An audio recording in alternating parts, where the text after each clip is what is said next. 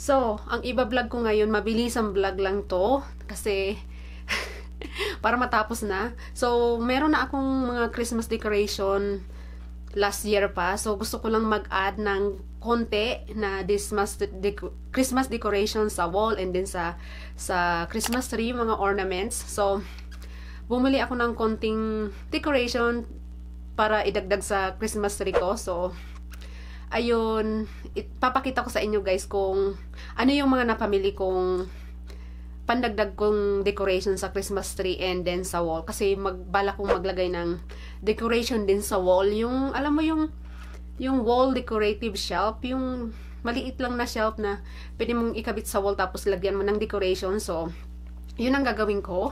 Kaya bumili ako ng konting wall decoration Christmas decoration, and then bumili na ako ng ornaments na i-add ko sa Christmas tree ko, and then some like accessories, Christmas accessories. Bumili ako ng headband, earrings, tsaka hair tie. Basta makikita nyo guys, ang cute niya. So, excited na akong gamitin yung accessories na yun kasi I love accessories. And then mayroon din akong biniling, anong tawag doon, yung wreath? Ano bang tawag doon, sabi ni Dan? Wreath? I don't know how to say it right. I don't know how to pronounce it right. But yung ano, yung ikakabit mo siya sa, tawag dito, yung ikakabit mo siya sa front door. Christmas decorations din siya guys ha. Yung ikakabit mo siya sa front door. Yun, excited ako. Ang ganda ng nabili kong yun Christmas decoration na yun ang sa ilalagay ko sa front door. So, ipapakita ko sa inyo lahat ng napamili ko guys para sa aking Christmas decor. So, ito yung una. Ang cute niya. So cute. I don't know how do you call it. Santa Claus? Do you think, honey? What do you call this? Yes. Yes, Santa Claus. And then may star siya dyan.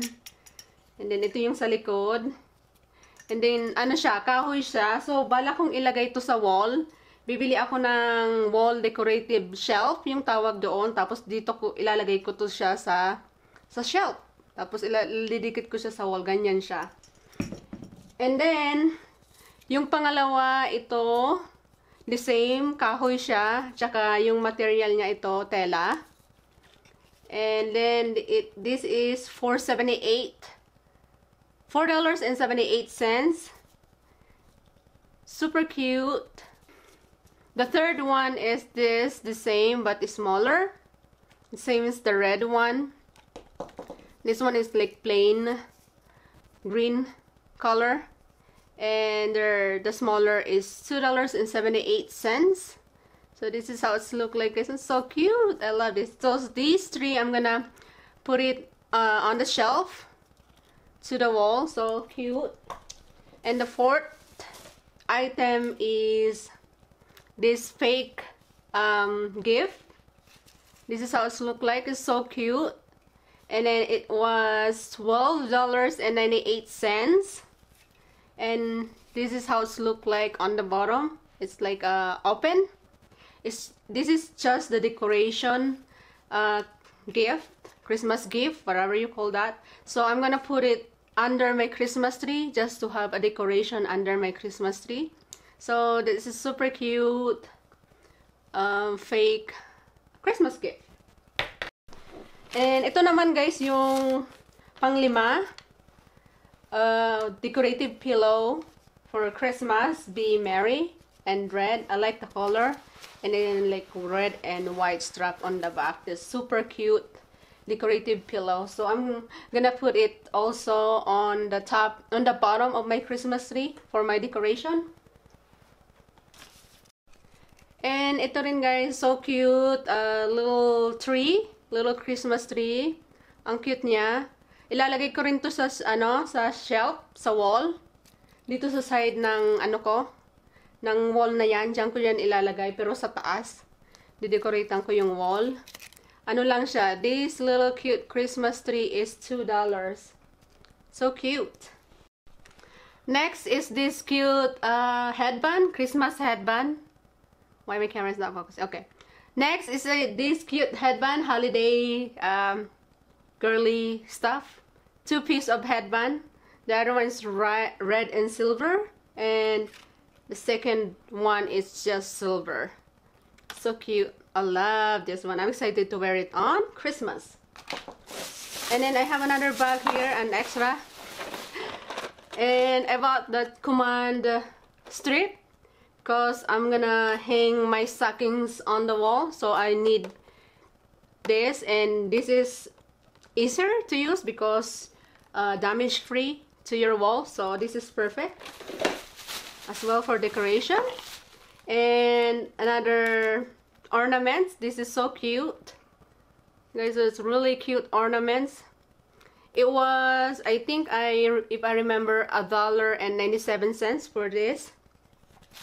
Next, another ornaments. Oh my god, this is so cute. Another ornaments. It's a Christmas tree with, I don't know what I'm gonna call that. It's so cute. This is how it looks like. Really cute. I already have ornaments, but I just need a little extra something to add for my Christmas tree. So this is how it looks like. So cute. Next, another ornaments. Ta-da! Cute. See? This is me. And another one. This is for Dan. I'm trying to look for S for my mother-in-law. I didn't see S. I think they sold out already. So I just bought letters C and D. It's really cute ornaments. And another accessories. Cute, guys. Hair tie. It's like super shiny red plain color. And the second one is like beads, red and green. So this is how it looks like. Sequins. So it's matches my Christmas tree. I'm excited on holidays to get dressed and, like, you know, use all of these things that I bought for holidays. And another accessories. Look, it's just so cute. It's an earrings. I don't know, is it that focus? They have ribbon, Christmas tree, and snowman. It's so cute. This is how it looks like, guys. 3 pair of earrings for $5. And also, I forgot to tell you, this is $5 too for 2 pieces of hair tie.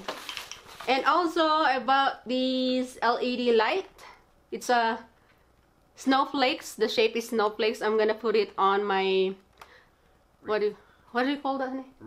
Wreath. So I'm just gonna wrap it all over the wreath, and yeah. It is so cute. I don't forget how much is it. It's only like $2 something. And I bought this hook. I don't know how do you call this.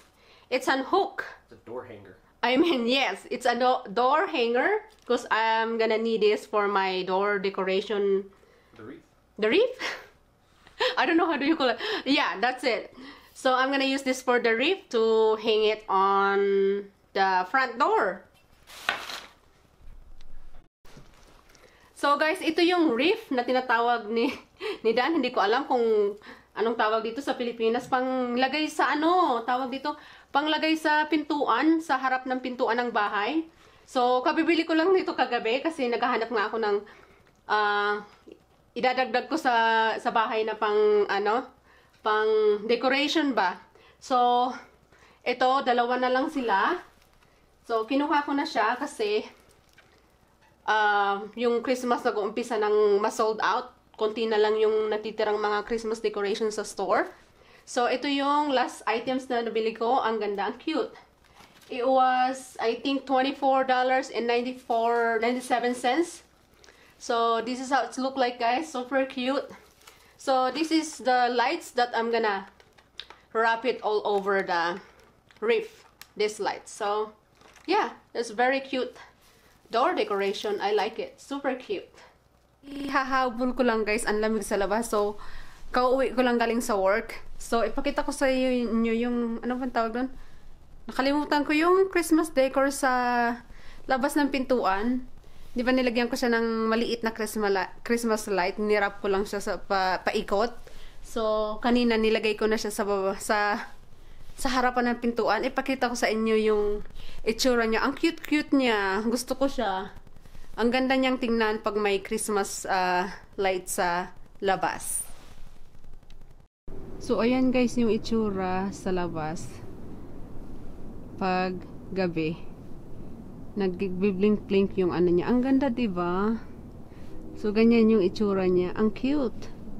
Gustong-gusto ko siya. Ang ganda. Ihahabol ko lang to guys ha. So, ayan na yung itsura ng Christmas lights sa gabi. Ayan siya. And then, ayun sa baba. Yun yung mga Christmas decoration ko na hindi ko pa nalalagay sa wall. Ilalagay ko siya sa wall. Kaya lang kailangan ko pa ng yung shelf, wall decorative shelf.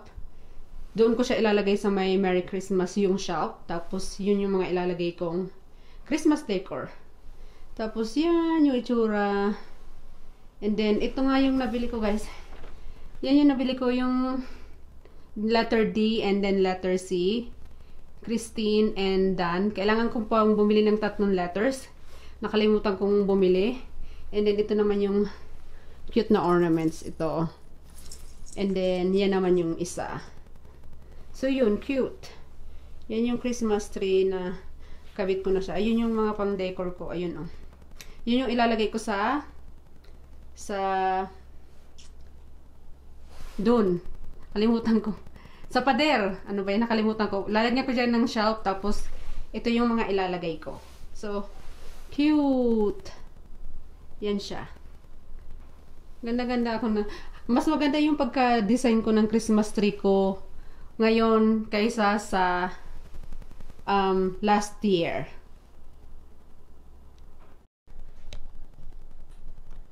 So guys, i-end ko na tong vlog. Na-miss kong mag-vlog. Mga 7 days na siguro akong hindi nakakapag-vlog kasi ano tawag dito? Busy ako dahil sa Black Friday. Imbes na 2 days yung day off ko, pinalit nila yung day off ko. Tapos instead na wala akong pasok sana ng Black Friday, pinalit nila. So may pasok ko ng Black Friday kaya na sobrang busy ako kaya walang masyadong time mag-vlog. So, nakakamiss din pala hindi makapag-vlog ng 7 days. Na-miss ko agad. So, ayun guys, i-end ko na tong vlog na to. Maraming salamat sa panunood. And, see you on my next vlog guys. Bye!